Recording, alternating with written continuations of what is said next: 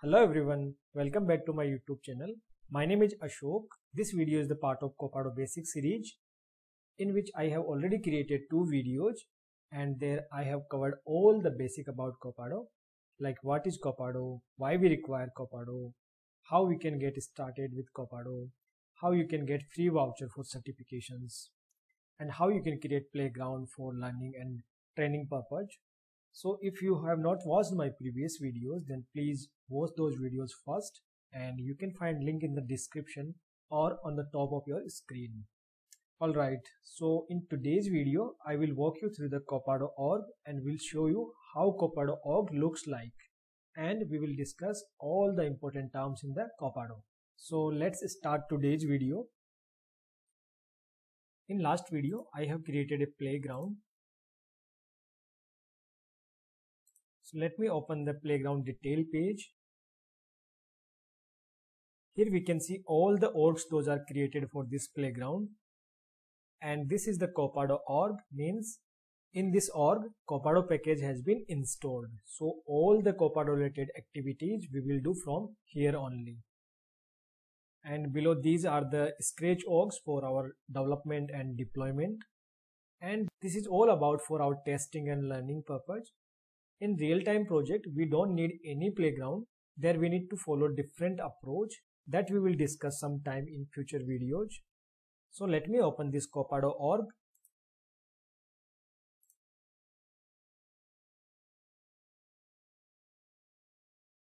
Here let me show you the installed Copado package in the org. So let me open the setup and go to the installed packages. So here you can see this Copado deployer is the Copado package. So let me click on this. So here you can see details related to Copado package like version number, version name, allowed licenses, user licenses. And in this package we will get 12 apps and 75 tabs and 128 objects. So all these details you can see over here. And to see all the available components in this package, you can click on this view components. So here you can see all the components available in this package like validation rules, custom fields, Apex classes, objects and fields, everything that is the part of this component. Okay. So let me go back to my Copado org. Now let me click on app launcher. Here if you will type Copado, then here we have multiple apps. So as per your requirement, you can select whichever app you want to open. And in real-time project, you might not get all these apps. Maybe you will get only few apps as per your role and permissions. Like if you are a developer, then you might be assigned only Copado developer app. So for now, let me click on Copado developer app. Let me add a few more tabs here.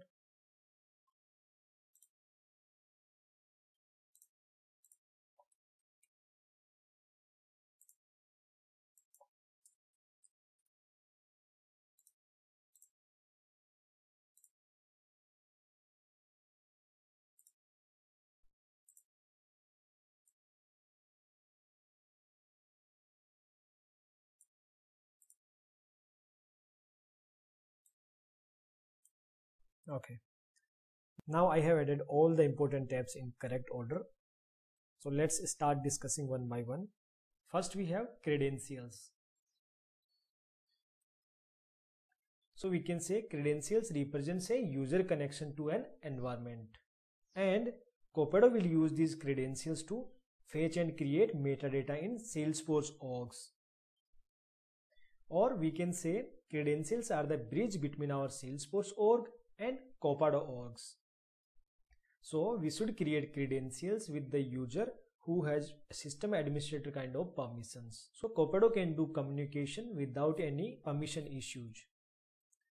And in nutshell, we can say Salesforce org user is equals to credentials in Copado.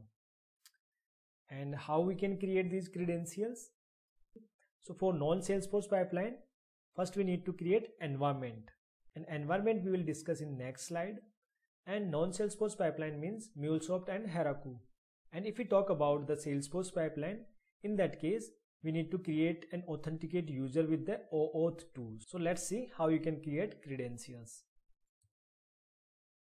So all these credentials are automatically created by Copado while setting up our playground. But in our production environment, we won't get any pre-configured credentials. So over there, we need to create by ourselves. So for that, you can click on New button over here.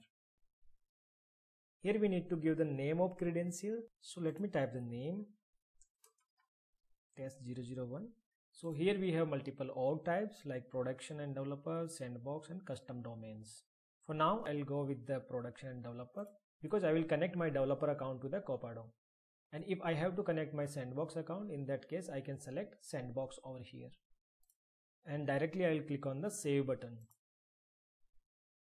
Now new credentials has been created. The second step is we need to provide the authentication. So for that, let me click on this authenticate button. And it will open a new tab, and over here we need to provide the credentials for our Salesforce org. So I have entered my credentials and clicked on login button, and here Salesforce asking for access, so we need to click on allow, and it will automatically redirect back us to on the credentials screen. Now let me close this and let me refresh this one. Now you can see Salesforce details here like username and profile name and even Salesforce org ID as well. Okay, so to create credentials, we need to perform two steps. First, we need to create credential record. Second, we need to authenticate that record with the Salesforce user. Now next we have environments. So we can say an environment in Copado is a representation of a Salesforce org. Like we used to have multiple orgs for a single project like developer orgs, UAT orgs, integration orgs and production orgs. So we need to connect each org as an environment in Copado, so Copado can perform the operations. So in nutshell, we can say each Salesforce org is equals to environments in Copado. Like if we have 4 Salesforce orgs in our application, then we need to create 4 environments over here. And how we can create environments? For Salesforce pipeline, we need to create credentials and authenticate them. Then Copado will automatically create new environment for that. Like they will get Salesforce org ID and name of the org from our credentials, and they will create environment record from there only. Now let me show you that. So if you will see over here, you can see like this is the org ID, this is the environment. So if I'll click on this test001, so you can see over here Copado directly added a new environment as well for that same credential. Okay. Next we have user story. So we can say a user story is the smallest unit of work in Agile framework. And you know, when we work with the Agile framework, in that case, we used to have everything in the user stories related to new implementation or bug fixes, like what we need to do and where we need to do everything. And Copado has their built-in objects to support Agile framework. Like here we can create projects, epics, releases and user stories as well. And Copado also provide integration between third-party Agile softwares like Jira, Azure DevOps and many others to pull user stories and other Agile related details like projects, epics and sprints. And we can also schedule this integration to sync data periodically. And Copado support two-way communication with Jira and Azure DevOps. Like when anything gets changed in Jira on user story, in that case that change will automatically get updated into Copado, and anything will get changed into Copado. In that case the updates will send to the Jira as well. So in Copado, a user story is used as a container object to develop, commit, promote and deploy development work like metadata, Apex classes and everything. So in simple words, we can say in Copado, anything that will move from here to there, I mean from one environment to another environment, that we will do using the user story. Means every metadata and every Apex classes that we want to move from one environment to another environment, we need to map that with the user story. And it also helps track and link additional functionalities like use cases, test runs and quality gates to it. Means in Copado on the user story level we can run, like we can define the test and we can define the quality gates and everything. So let me show you in the org how and where you can find the user stories. So this is the tab for the user stories. So let me open this. So here you can see all the created user stories. Now let me click on new. So here we need to give the meaningful title, and here we need to provide a project, like in which project this user story will be developed. So as of now we have Copado Playground is the project. So let me select this one. And there are lots of other fields also available, but these all are optional.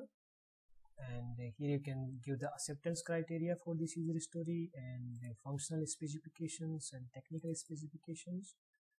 And here you need to provide the credentials. Credential means where it will be developed, like in dev 1, dev 2, and in which org we will develop it. So here we need to select that org. So whenever we are going to create a user story, in that case 3 things are required: title, project, and credentials. Project is directly related to the pipeline and credential is directly related to the org. So these 3 things are required whenever we are going to create user story. So there are lots of other things, but these 3 things are required. We will see all these things later on in future videos. So this is how you can create new user story. In next video, I will create a new user story and will show you how you can deploy that user story from one environment to another environment. Okay. Now next we have pipeline. So we can say a pipeline is a unidirectional flow that defines the order in which changes will be migrated. In other words, we can say with the help of pipeline, we can organize our Salesforce environments into a flow in which we want to move our changes from one environment to another environment. And generally we define the order from lower environments to upper environments, means from development orgs to production orgs. So let me show you pipeline in the org. So let me click on this more button, and this is the pipeline.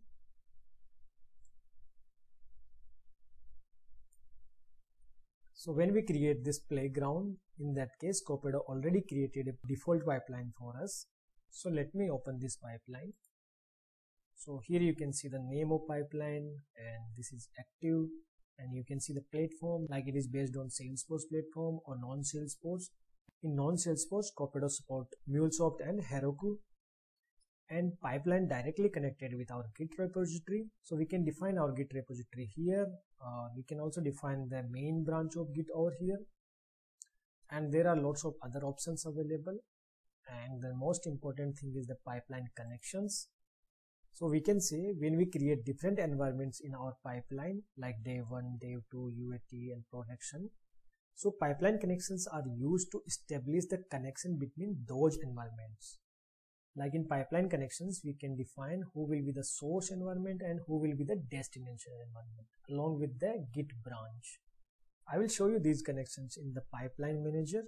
But the thing is, whatever Salesforce orgs you have in your development lifecycle, those orgs you need to add in Copado as an environment, and you need to add them into pipelines with the help of pipeline connections. Okay. Next we have pipeline manager. So we can say pipeline manager is the visual representation of our pipeline, and this shows how your user stories and Jira tickets will move throughout the development life cycle. And from this single screen, we can also perform many operations like promotions and back promotions also. So let me show you pipeline manager in the org. This is the tab for pipeline manager. So this is the pipeline manager page, and here you can see the selected pipeline. And if you will have multiple pipelines, in that case you will have all those here and you can select. So we can say this pipeline manager screen is the visual representation of pipeline. Like in this pipeline we have these 5 orgs like dev 1, dev 2, hotfix, UAT, and production. And how changes will flow, like whenever we will made any change in the dev 1, that will be proceed to the UAT once we will deploy. And dev 2 is also connected to the UAT, and UAT is directly connected with the production. So with the help of pipeline manager, we can clearly visualize like how our changes and where our changes will be deployed. And here also we can see like how many user stories are pending to promote and how many user stories are pending to bake, promote, and everything. We will discuss more on this in next video with the practical examples. Next we have promotions. So we can say a promotion is a container used to deploy one or multiple user stories from one environment to another. And Copado creates a promotion branch which will be used to deploy the metadata changes into the destination environment.